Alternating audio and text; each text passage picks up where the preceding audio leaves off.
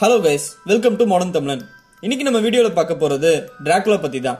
பல ஹாலிவுட் படத்துல பார்த்திருப்போம். பெரிய பல்லோட ஒருத்தன் பாஞ்சு வந்து கழுத்தை கடிச்சு ரத்தத்தை குடிப்பான். உடனே கடி வாங்கினவனும் அவன மாதிரியே பெரிய பல்லோட மாறிடுவான்.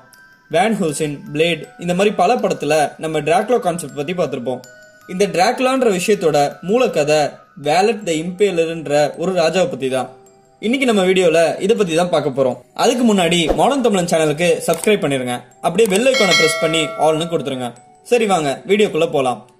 இந்த வேலட் த இம்பேலர் 1431ல இப்போ டிரான்சில்வேனியான்னு சொல்லக்கூடிய அந்த காலத்துல ருமேனியாவா இருந்த ஒரு இடத்துல தான் பிறக்கிறாரு. இரண்டாம் வேலட்னு அழைக்கக்கூடிய அந்த நாட்டோட மன்னரோட முதல் பையன் தான் இந்த வேலட் தி இம்பேலர். இவர் அப்பாவுக்கு டிராகன் ஒரு பட்டப்பேர் இருந்தனால இவரை டிராகுலான்னு கூப்பிட ஆரம்பிச்சாங்க. டிராகுலானா டிராகனோட பையன்னு அர்த்தம். ஒரு கட்டத்துல டர்க்கியோட மன்னனான ஒட்டோமன் ஒரு போர்ல இரண்டாம் வேலட்டை தோற்கடிக்கிறாரு. அது மட்டும் இல்லாம இரண்டாம் வேலட்டோட 2 பசங்களையும் சிறை பிடிச்சு வச்சிடறாரு.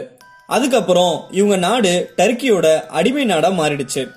இரண்டாம் வேலட் டர்க்கி சொல் பேச்சை கேட்டு ஆட்சி நடத்திட்டு இருக்காரு. ஒரு தடவை டர்க்கி சார்பா ஹங்கேரின்ற நாட்டோட நடந்த போர்ல இரண்டாம் வேலட் கொல்லப்படுறாரு. அதுக்கப்புறம் டர்க்கியோட மன்னரோட சிறையில இருந்த வேலட் தி இம்பேலரான டிராகுலா ருமேனியாவோட மன்னர் பதவியில உட்கார வைக்கப்படுறாரு. இவ்வளவு நாள் சிறையில இருந்த கோவமும் தன்னோட தந்தை கொல்லப்பட்ட செய்தியும் ஒன்னா சேர்ந்து டிராகுலாவோட மனசுல தீராத வெறியா மாறுது. முதல்ல அவரோட கோபம் எல்லாம் தன் தந்தை சாவுக்கு காரணமானவங்க மேல திரும்புது. அவர் தந்தைய நம்பிக்கை துரோகம் பண்ணி தான் கொண்டிருக்காங்கன்ற செய்தி தெரிஞ்சதும் பயங்கரமான கோபம் கொள்றாரு. அவர் தந்தை சாவுக்கு காரணம் யாருன்னு தேடும் போது சந்தேகம் அடிப்படையில ஒரு 500 பேர் கொண்ட லிஸ்ட ரெடி பண்றாரு.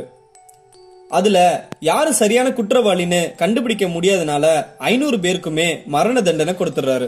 அதுவும் கழுவேற்றம்ன்ற முறைப்படி கொல்ல சொல்லி உத்தரவு போடுறாரு.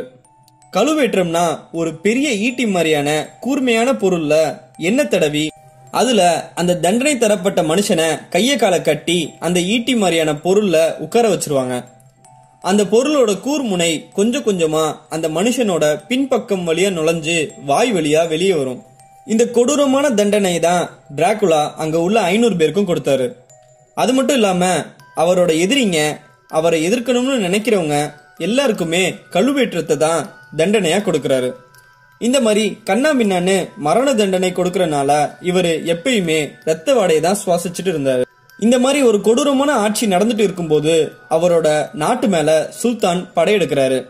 இந்த போர்ல டிராகுலா தோத்து போறாரு. அங்கிருந்து தப்பிச்சு போன டிராகுலா வேற இடத்துக்கு போய் ஒரு சிறு படையை திரட்டி திரும்ப போர் செய்யறாரு. இந்த வாட்டியும் டிராகுலா தோற்கடிக்கப்படுறாரு. தோத்து போன டிராகுலாவோட தலையை வெட்டி டர்க்கியோட அரண்மனை வாசல்ல தோரணமா தொங்க விடுறாங்க. அவர் உடம்ப மட்டும் தனியா புதைச்சிடுறாங்க. இதுக்கப்புறம் டர்க்கில நடக்கிற சில அமானுஷ்யமான சம்பவங்களுக்கு டிராகுலாவை தான் எல்லாரும் காரணமா சொல்றாங்க. இது பல எழுத்தாளர்களை கவருது.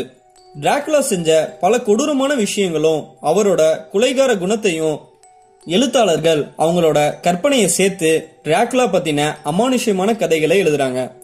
அது மக்கள் மத்தியில வரவேற்பை பெற்று இப்போ வேலட் தி இம்பேலர்ன்ற மன்னருக்கு கொஞ்சம் கூட ஒத்து போகாத ஒரு கதாபாத்திரமா உருவாயிருக்கு. இந்த வீடியோ உங்களுக்கு பிடிச்சிருந்தா லைக் பண்ணுங்க. இன்ஸ்டால நம்மள ஃபாலோ பண்ணணும்னு நினைச்சீங்கன்னா கீழே இருக்க லிங்க் மூலமா ஃபாலோ பண்ணுங்க. தேங்க்யூ ஃபார் வாட்சிங்.